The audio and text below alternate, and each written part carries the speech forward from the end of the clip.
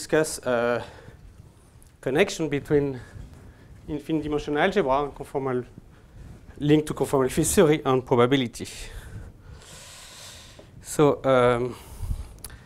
I think a good place to look for such a connection is a field theory, because in some way, if you think about field theory, at least Euclidean field theory in terms of statistical mechanics, Euclidean field theory is more or less a way to define or try to define probability measure on infinite dimensional space, configuration space. That's what statistical mechanics does. So on the other hand, we all know, since Victor's works and many others, that infinite dimensional algebra is useful to try to make sense of some field theory and conformal field theory. So one the simple example you surely know is that, for example, when you look at the Brownian motion, which are just a way to describe random function with some property, this may be represented in terms of free fields, and the measure, the Brownian measure, is simply the data of the vacuum for the free field. So that's one of the basic examples. But the one I'm going to talk is a measure which are linked to random geometry, which try to give measure on extended objects which arise in statistical mechanics or field theory.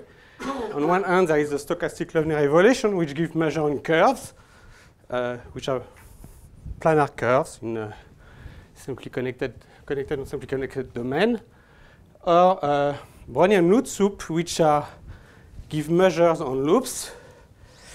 So the Brownian loop soup is a Poisson process with target space loops. So for each realization, you have a set of loops which are overlapping. And if you look at the boundary of the cluster made by the overlapping loops, you get a new loops, which may be identified with loops with the boundary of cluster in statistical mechanics.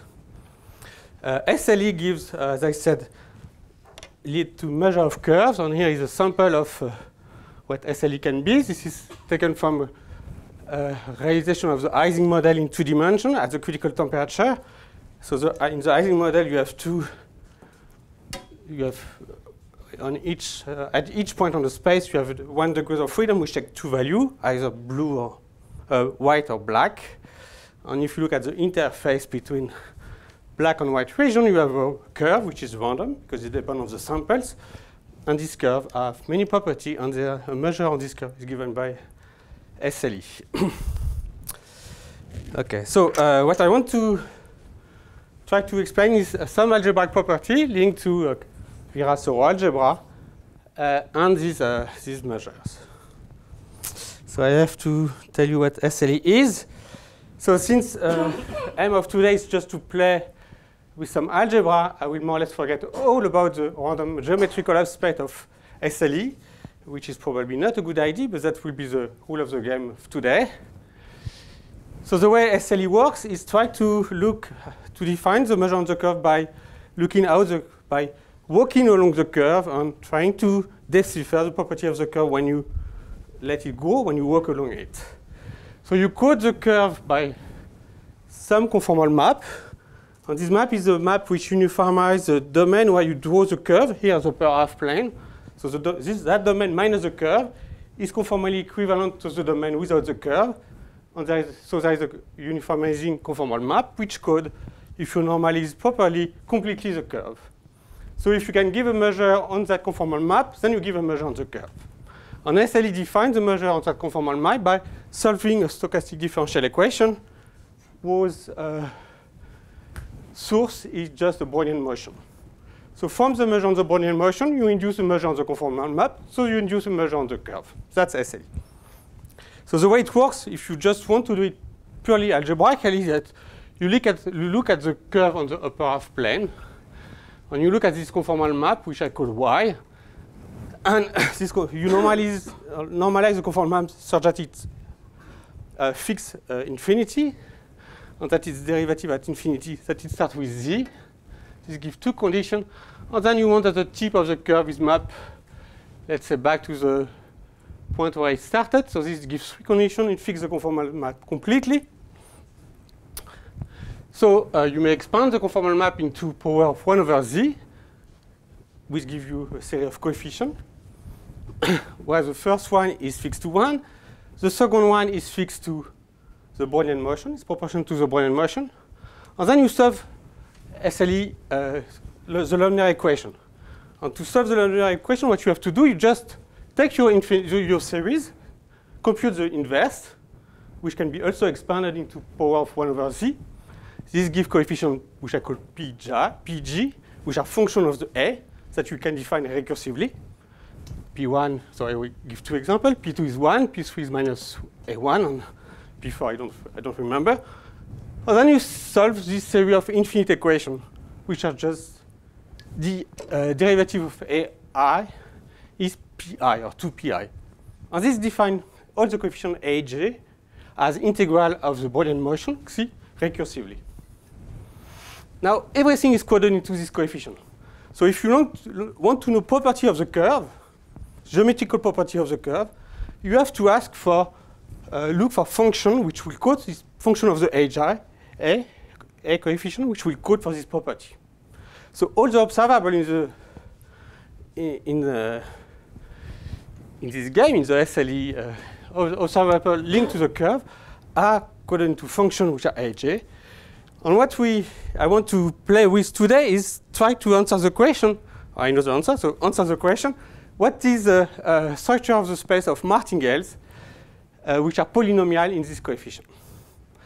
So martingale are, when you have a process, martingale is something which has a few properties, but more or less physically, it means that it's conserved in mean. So in an integrable system, you have many conservation law. Here it will be asking for conservation law is too much for each realization. So you only act for conservation law in means. So martingale is a bit more, but it's more or less the same thing. So we want to know the structure of the space of martingales, which are probabilistic objects. And why we want to know that is because from Boltzmann's basic rule of statistical mechanics, we know that correlation function of statistical mechanics, which come from statistical mechanics, so, all observable in statistical mechanics, are going to be martingales. So, so if we know the space of martingales for our process, we will know more or less all the correlation functions which are linked to the property, correlation function of the statistical model which are linked to the property of the curve.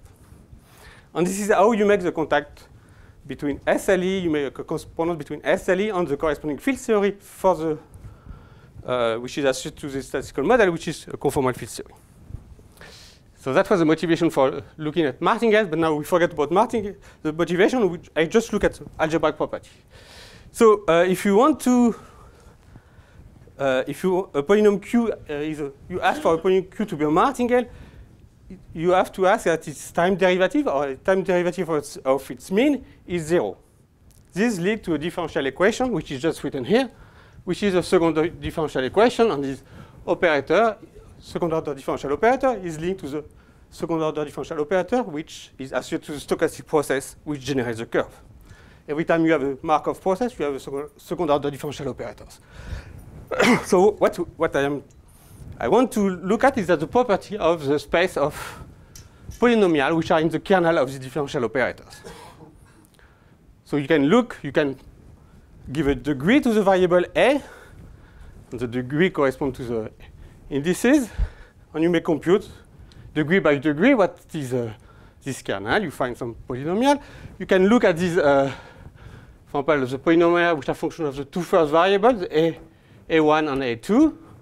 So if you solve the differential equation which define SLE, you find that A2 is T and A1 is Brownian motion. And the solution of this differential equation is just, so here there should not be a 2, is this function exponential of xi minus alpha square t, which is a generating function of Brownian martingale, which are local in time. That's the exponential. Okay. So that's one example. But now if you want to find the space of all polynomials, what I'm going to claim is that this space is a Virasoro modules, irreducible for generic kappa. Kappa is just the probability coefficient here. Whose character is given here. So in a way, you characterize some space of some martingales, which are functional of integral of the Brownian motion, and this space is a Virasoro module. So this comes from the connection between SLE and CFT, but I use this as a pretext to play a little bit with representation of the Virasoro algebra, and some of them are inspired by the work of Victor Katz and Wakimoto. The central stress is 1 here? No, less than 1. Independent kappa, I will give you. But the fact that there is this character means that there is a null vectors in the module. Okay, so so there is many ways to do it. I remember one of the papers by Victor on E8 was, I don't remember, 118 ways of constructing E8 representation of affine E8 at level 1. So here there is probably less way of proving this correspondence, but I know at least 6, something like that. So the way I will do it is by using some kind of representation of the Virasoro algebra, which is inspired by the Borel-Weil construction. So the Borel-Weil construction is that if you look at section of this question of complex group by the Borel subgroup, then you have an action of the group on the space of section, and this gives you a representation of the group as first-order differential operators acting on this function. So if you do it for affine algebra, you get something which is close to what Victor and Wakimoto did, which is what in physics is called the free-field representation of the Weiss-Domino-Witten model. So here I will do it for Virasoro algebra. So you look at, it's a bit formal, but it's purely algebraic. So you can do it even if you don't have a Virasoro group, you don't have Gauss decomposition, but you can nevertheless play all the algebraic rules which are involved in the Borel-Weil construction. So the Borel, you have 2 Borel subalgebras, so you have the same decomposition as Kontsevich talked about. You have the 2 triangular subalgebra, n-1 and n+. You have the Cartan subalgebra, which is made of the dilatation plus the central element. And the n+ and n- correspond to conformal map, which fix either 0 or the infinity. Now, if you look at the question, let's say, question on the left, by the Borel subgroup, this is more or less identified, at least locally, with n-1. And I can view my element y, or the coefficient aj, as coordinate on n-1. So I am looking for the action of the Virasoro group, whatever it means, of n plus h and -1, on function of the function of variable a1, a2, and all the ag, with some property under conformal transformation. And if you apply the machinery, this gives you representation of the Virasoro algebra on that function. And this representation is in terms of first-order differential operators in this infinite number of variables. These are different from the level 1 representation that you will get using free field. And this representation depends on two numbers which enter the way you define section, because to define section, you have to use some characters of the Cartan subalgebra. Cartan subalgebra has 2 elements, dilatation and the central element. So representation will depend on 2 numbers, central charge, and the weight, the eigenvalue of the weight of the highest weight vectors. What is GC for this complexification? GC for Virasoro? This is formal. GC just complex. This conformal map with complex coefficient. You don't have group. I will tell you about what could be the group. You don't have group, but you never can, nevertheless, do all the manipulations which are purely algebraic, which are involved in the Borel-Weil construction, because you have this Gauss-like decomposition. So you can do, you can look at the 2 questions, either on the left or on the right, and this gives you 2 different sets of differential operators which both satisfy the Virasoro algebra. Okay? And they do not commute, but they act on the same kind of function. Now, if I go back to my problem, and I look at the differential operator I was interested, which was the second differential operator, this one, and I can identify these differential operators in terms of the Virasoro generators I constructed using the Borel-Weil construction. Because if you do the Borel-Weber construction, you find that L1 is just a differentiation with respect to A1, the first coefficient, and L2 is this formula. So now, what I'm interested in is looking at the kernel of A on the function of S1. I can use now, so to define A, I use one of the constructions, the left one. Now I can use a second construction with the right quotient. And then what you can check is that if you choose C on H in an appropriate way, the second Virasoro generators will act on the kernel of A. We know that they form a representation. But it's only when you fix C on H that they act on the kernel. And why they act on the kernel? Because if you choose that value of C on H, then the commutator between these differential operators on Ln is proportional to the kernel with some polynomial. So the Ln right, which are first order differential operators, and satisfy the Virasoro algebra, act on the kernel. So the kernel is a module for the Virasoro algebra. It's a module with this value of central charge, which is less than 1, and H, which is this value. And what you can check, so it means that you can check that it's a irreducible module. You get all the elements of the kernel by acting with the Ln.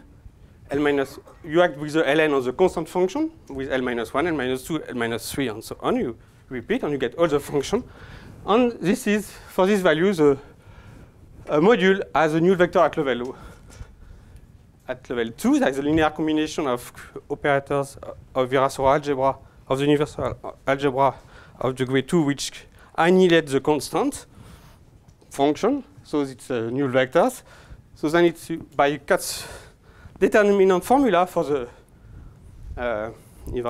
bilinear form in the Katz's Virasoro module, we know that it's irreducible for generic kappa. Not for all kappa, for generic kappa. So that's the proof of the claim. The kernel of A is an irreducible module of the Virasoro algebra. And this has a simple interpretation in terms of conformal field theory, because this kernel is linked to the correlation function of some field in the statistical model in presence of the interface. And from this number, we know what is the central charge of the corresponding conformal field theory, or the corresponding statistical model. And from this value of H, we can identify the operator which creates the curve, in the model. So that was one thing I wanted to say. I have 5 more minutes. So then you can go on with this construction, this relation between CF, conformal field theory, and SLE. And so it's a way to see both the relation between probability, because SLE is purely formulated purely in terms of probability, and conformal field theory, which was usually formulated in terms of algebraic data. But I want to use the construction I mentioned to point another connection between conformal field theory and Brownian loop soup. One second. Before, you probably mean one particular conformal block, not correlation function. Yeah, it's holomorphic. This thing is holomorphic, right? No, it's not holomorphic. No. Ah, pardon.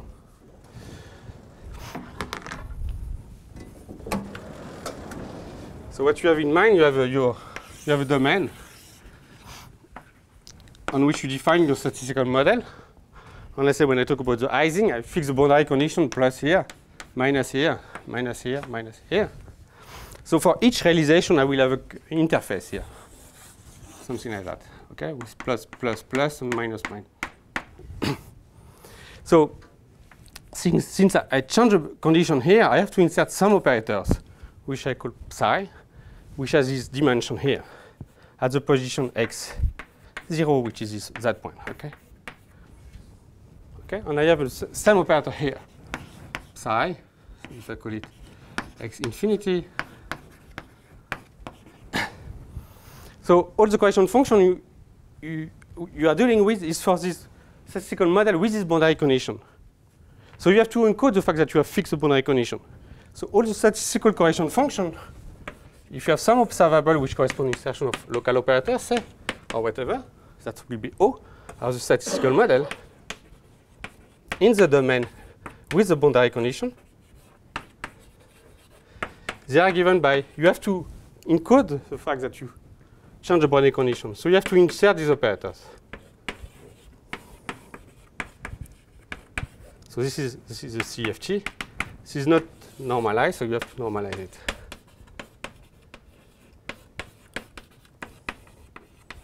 But that operator can be anything. It's in the bulk. It can be whatever you want.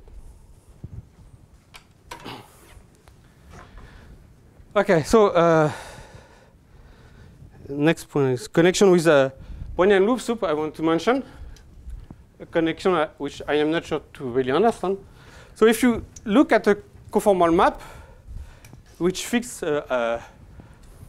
let's say, infinity, you can view it as an element of n-1.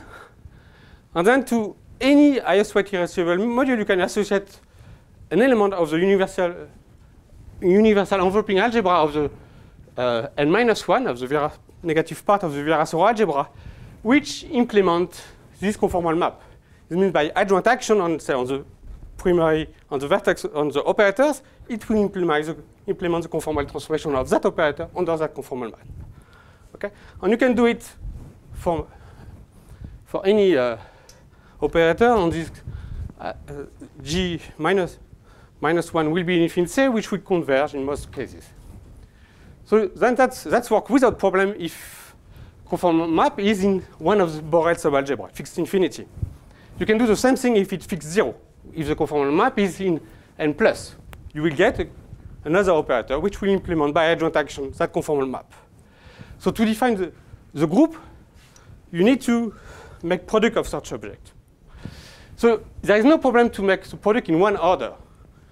If you want to act, if you think about not formally as this product, but as this product acting on some highest weight module, then you have no problem to define the product of G plus times G minus 1, because this one is in the Borel subalgebra. So if you, and this one is G minus. So if you take a matrix element of that one in a highest weight module, only a finite number of terms will be involved, and this operator will make sense. Okay? So it makes sense at least in a weak sense, just matrix element. So then the question is, so that will be a way to define an element of the Virasoro group, whatever it means. I don't know exactly, but the simplest and that will be that one. So I forget the part which is link of H you can deal with.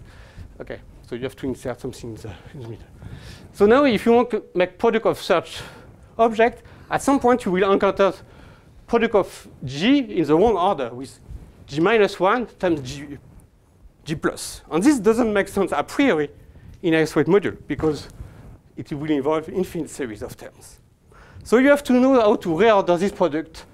I mean, if you have this product, you want to write it as a product of something in the plus subalgebra on the right and minus subalgebra on the left. And that's what we do when we do when we use Wick's theorem or when we play with vertex operators in conformal field theory. We reorder things. So the way to do it is to look at some commutative diagram, which is tell you how you uniformize some domain. So think about the two conformal maps are linked to uniformization of the upper half plane minus some hull. So that will be, there is a hull associated to Fa, which is n plus, and a hull associated to the element which is n minus 1 I call Fb. So that tell me what, if I fix some condition, what Fa and Fb are. But then when you want to, and this product will be linked to the uniformization of the two hulls. But there is two ways to uniformize the domain managing these two hulls. Either you first erase B, or you first erase A. So if you first erase B, you use Fb. Then A is transformed into some new hull that you can uniformize with another Fa tilde. Or you can do first uniformize A, then you get a B deform that you uniformize with a deform map. If you look at this map, you can choose a map that is commutative. And the fact that it's commutative means that when you do the product of the elements which are associated to A, B, and A tilde, you have two ways to do it, and this will correspond to the reorder of the operators. Okay? But here we are dealing with the Virasoro algebra, which has a central extension. And in quantum mechanics, we can use central extension because we are interested in projective representation, because we always use adjoint action. So this means that when you do this product of reordering, it's up to a central element. So what you get is that if you do the product in the wrong order of that one, then you will get the product in the right order up to some matrix here, element here, which was log is proportional to C. That you can compute explicitly. And the miracle, which I don't understand, is that now this function has some probabilistic meaning. It's a probability that no loop of the Brownian loop soup intersect both A and B. Okay, so that's a question for you. So if you know, okay, if you can answer and tell me why, a good explanation for it, except that probably it's the only possible answer because by conformal invariance. But I think it's not a good enough explanation. So if there is a better explanation, that would be nice. Okay, so I stop here. I will just conclude by quoting a mail I got from Jean-Thierry, who sent me a mail just last Sunday. A mail for Victor, so that's for him. And thank you.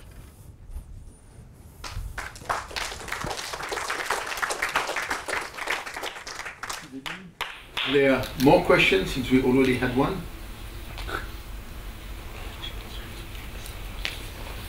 Yes.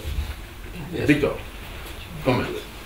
In the Virasoro group, the commutator is not necessarily central element. It is, why do you get only central element? But it has to be commute. The commutator, but this is not the same element here. It's deformed. So when I took two L's to conformal map, which I indexed by B and A, here I got A tilde and F tilde. So I have changed the map, which corresponds to the commutation in the Virasoro algebra. So if there was not these things, that would be just the width algebra. So that, okay. But then there is a term which comes from the central charge, which is this extra term. And you see, it's exactly what you take for when you do vertex operators. You have the creation part, annihilation part. You commute, you get the exponential of the log. That's the analog of the exponential of the log. Okay? But the commutations are hidden here. More questions or comments? Thank you very much.